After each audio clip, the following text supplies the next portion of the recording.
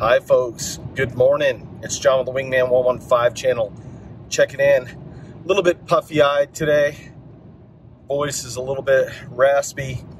Got in late last night. The wife and I did a 3-day, I'm calling it the Smokey and the Bandit road trip. And I'll have a video coming out on that, but make long story short, we did about 1,300 miles on this road trip. But saw a lot of good sights. I'm going to be sharing that with you soon. But today, I'm picking up Nick. He's my airgun gunsmith, no stranger to this channel. And we're heading out to do a little bit of ground squirrel hunting, maybe even some jackrabbit hunting. So it looks like it's going to be a really nice day, and I wanted to bring you along with me. So come along, let's go. Well, we're out at our hunting location. There's Nick in the background right there. Saw a bunch of ground squirrels as we were driving in.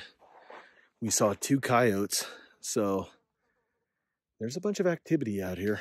Hopefully we'll be able to capture some good footage today and share it with you guys.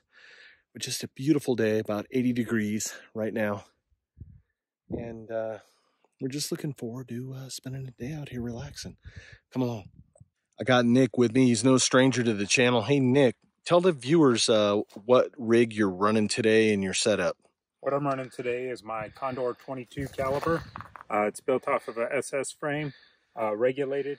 It's regulated to about 2,700 PSI. I'm shooting JSB knockout slugs at about 990 to 1,000 feet per second. Got my Donnie FL, keep it nice and quiet. And built for long range shots, but close range it handles too. Nice. Quick gear question. What sort of bipod you running on there? This is just a LRA knockoff. It's very stable. It's got some, different adjustability to it. It's got some length to it. Nice. It's nice and lightweight with the carbon fiber, but it's got a really wide stance. So bench rest, whatever, it just works out good, and it's not super heavy. And your scope system? Scope system I have is just a first focal plane. It's a Zeiss Conquest. And then I got the Tacticam on it. Nice. For great image quality and videos, and don't got to think twice. Nice. All right, let's get on them. Absolutely.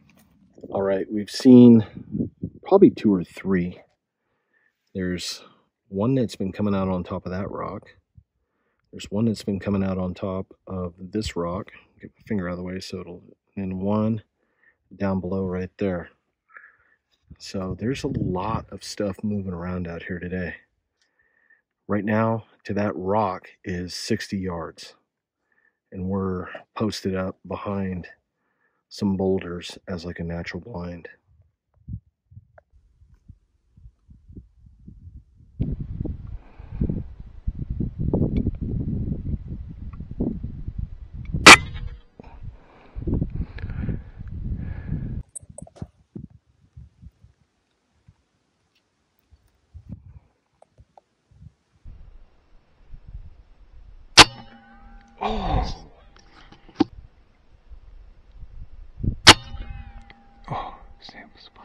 So we sat on that one spot for a little bit. We switched locations.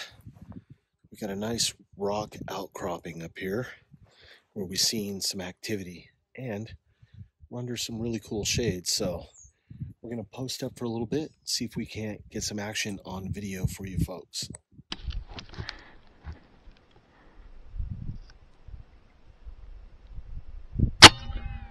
Oh, sample spot. So we're posted up in a spot right now underneath an oak tree. Out to the top of that boulder outcroppings, probably about 50 yards. And we've been seeing a couple big old fatties just running around out there. So we're hoping if we sit still a little bit, we might be able to capture something on video for you guys.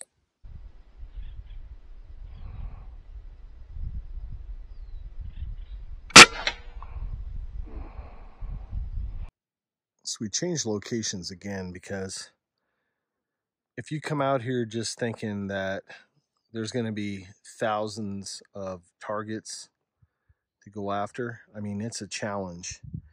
And like my buddy Dana from Mountain Sports Airguns says, it's like trophy ground squirrel hunting.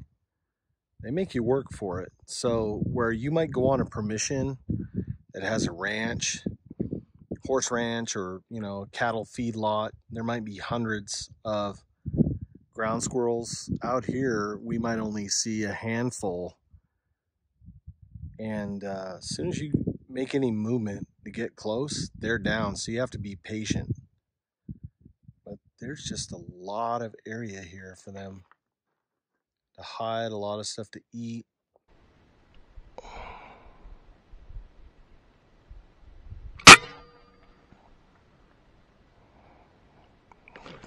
So Nick and I were talking. It looked like that shot, whatever that chickmunk had in its hands, I think I connected. And we're going to have to review the video on that. If so, I mean, that was kind of cool. I was holding one full mil dot over on that one, sighted in at 75. So I'm just trying to gauge it over and under. Still learning this gun. The Gauntlet is such a fun gun to shoot.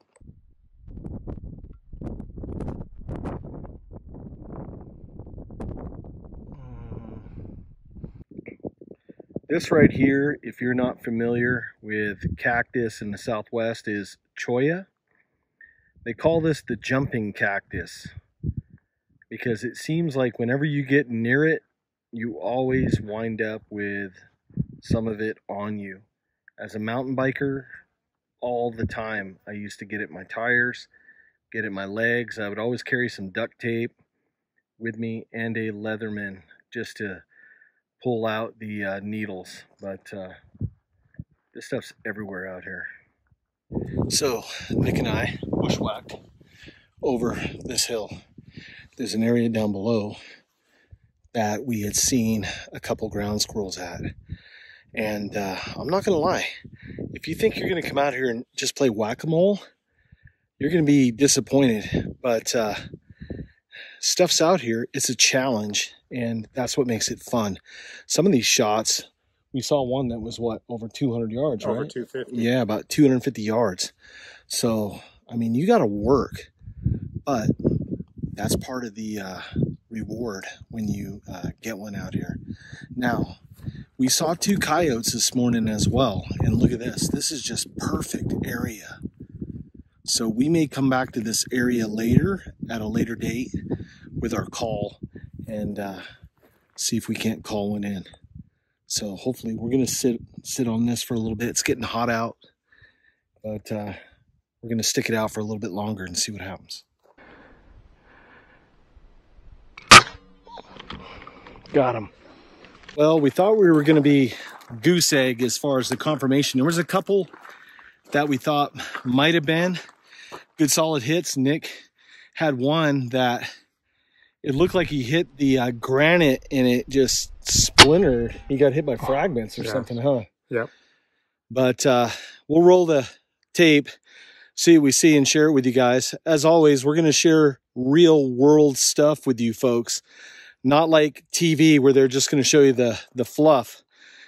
You know, there's a lot of times you're going to work your ass off and not get anything. And some days it's just like that. Just walking out, it just popped out of nowhere, huh? That's what I call hunting, not killing. There you go.